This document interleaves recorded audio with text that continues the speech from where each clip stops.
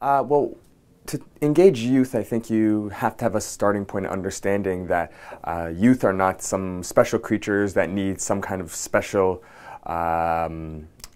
provisions made out for them, right? There are people who want to who get involved because they feel like they have a role, they have a purpose, that they care about the issues, and that it's meaningful to them.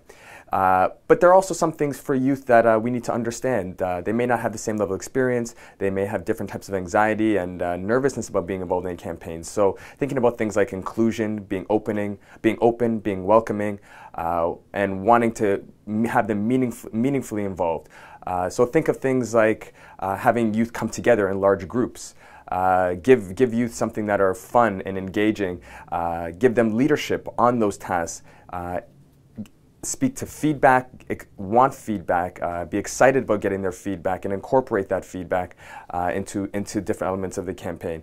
And it helps when there are issues that your campaign and the candidate is speaking to that specifically direct youth that are in that community. So on Lee Can's campaign, issues such as housing, education, transportation were all major issues that youth and their families very much cared about. So those were things that became very much speaking points. But I think the biggest thing that we were able to do is that we had a fun campaign. We had a campaign that was engaging, that was exciting, and that mobilized large groups of people from different backgrounds to come together for a singular purpose or purposes.